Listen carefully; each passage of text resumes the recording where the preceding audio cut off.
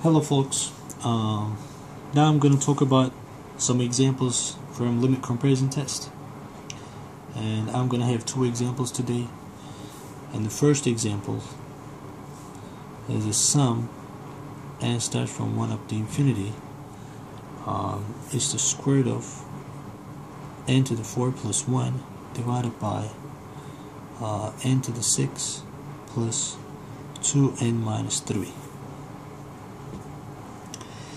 You see, we have a plus 1 here, and there's a minus 3 and plus 2n here. So if you really want to use the comparison test, you will see it may just fail because you're adding a 1, which will make the denominator larger, which will make the fraction larger, but you're also adding 2n minus 3 to the denominator, which will make the fraction smaller. So for this problem, the best choice will be limit comparison test. And how it works is just, here's the way. So you see the degree of the top kind of looks like 2. I'm not saying the degree, but kind of the degree, because you have n to the 4 and you take the square root, so it's just 2. And at the bottom I have the degree to be you see it's just 6. So by this way, my choice Bn will be n squared divided by n to the 6, which is 1 over n to the 4. This is my Bn. That's how I choose it. And you know, sum of 1 over n to the 4, this is just a p series with p equals 4, which is larger than 1. So this is a convergent series. So we're going to use that later on.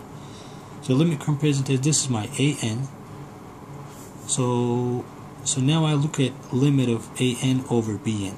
So this quotient as n goes to infinity. So we have limit at the top, we're going to get an, which is square root of n to the 4 plus 1 divided by n to the 6 plus 2n minus 3. And at the bottom, I have just 1 over n to the 4. So now if you rewrite, we will have the limit square root of n to the 4 plus 1 divided by n to the 6 plus 2n minus 3 times we have n to the 4 divided by 1. So that's what we get. So you see, if you really want to write down n to the 4 under the radical, that will go under the radical as n to the 8. So if you write this one down, we're going to get limit, I'm going to get under the radical, I have n to the 4 plus 1 times n to the 8 divided by n to the 6 plus 2n minus 3. And now if you distribute that one, you will get limit, the top we have square root of n to the 12, and then plus we get n to the 8, and at the bottom we have same n to the 6 plus 2n minus 3. So that's what we have. And now if you take the limit, you see the largest power of n here is just n to the 12, and here the largest power of n is just n to the 6. So if you really write this down, that will be limit of square root of n to the 12 divided by n to the 6. I can just write it in that way. I take the largest powers of n because they are both polynomials. And you see this will be limit of n to the 6 over n to the 6, but which is namely 1. And you see we take the limit of an over bn, and this is a positive number, which means that these two series have the same behavior. So I can just say by limit comparison test, given series is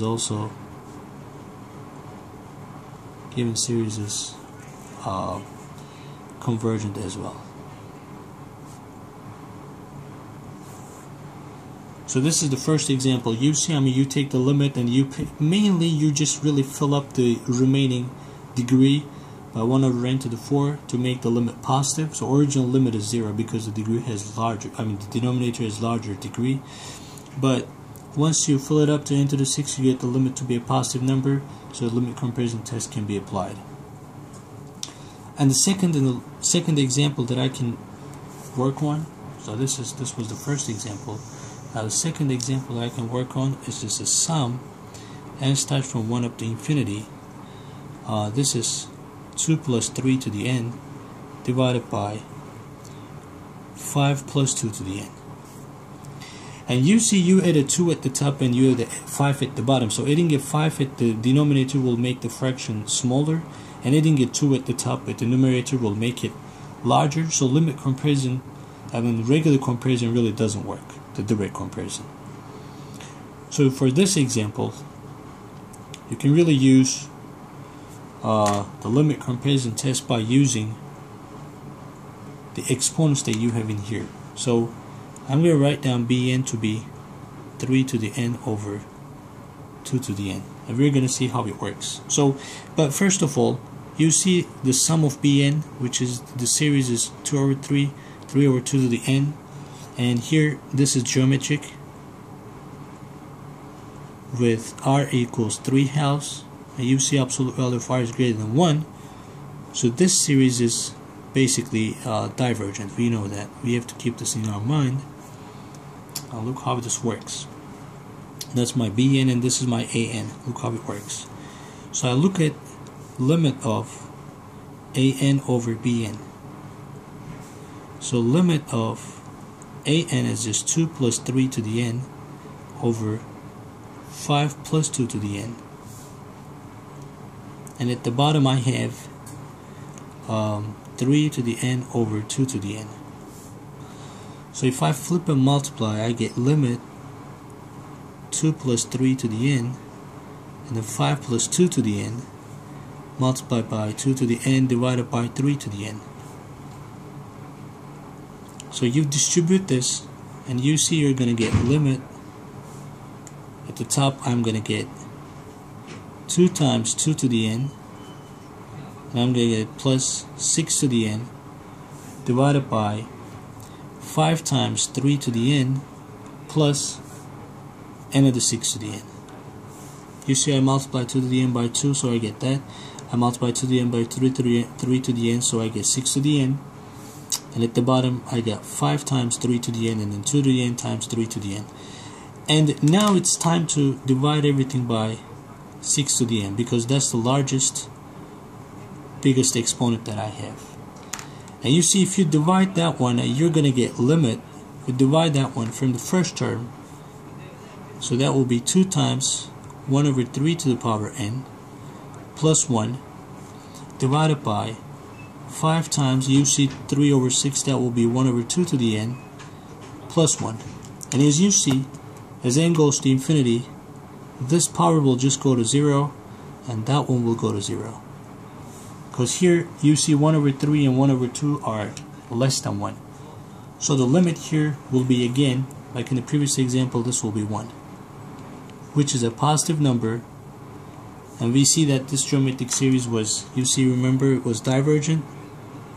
So by limit comparison test, given series is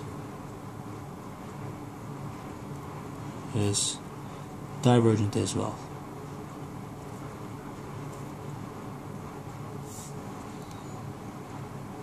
So this is how we really apply the limit comparison test. These are the 2 good examples, the different types, and I hope this will be helpful for you.